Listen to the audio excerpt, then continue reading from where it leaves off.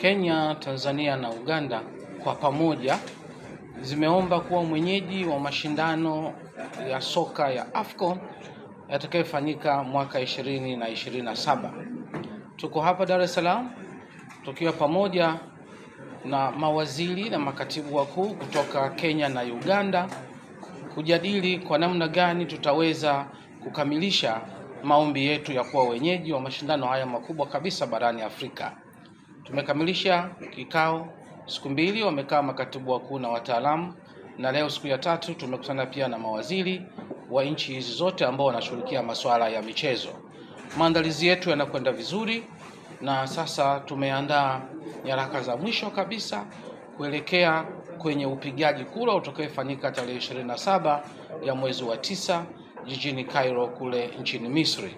Tunaamini kwa dua za watu wote wa nchi hizi 3 kwa maana ya Kenya, Uganda na Tanzania, na kwa umoja wetu tutaweza kushinda maombi yetu haya ambayo yamepewa jina East African Pamoja Bid. Hivyo basi tunaomba kila Mkenya, kila Mganda na kila Mtanzania tuendelee kushikamana katika hizi siku za mwisho kuhakikisha kwamba tunashinda maombi haya ili tuwe wenyeji wa mashindano haya makubwa kabisa ya soka barani Afrika. Inshallah Mwenyezi Mungu atatusaidia, tutaweza kushinda. We are very much sure that with the preparations that we've been able to make, exemplified by the meeting that we had today and the resolutions thereof, we are going to win this bid.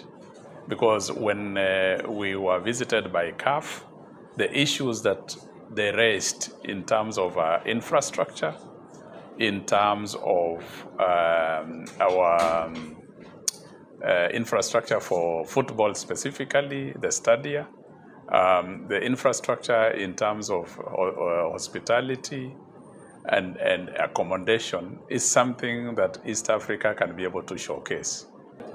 We have tried to wrap up our preparations as we present this bid to CAF Executive next week in Cairo.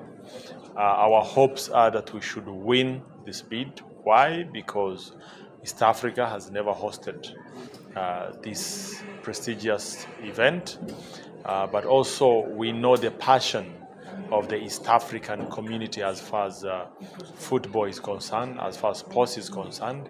So we hope that this will give a chance to our East African community to be able to experience this phenomenon.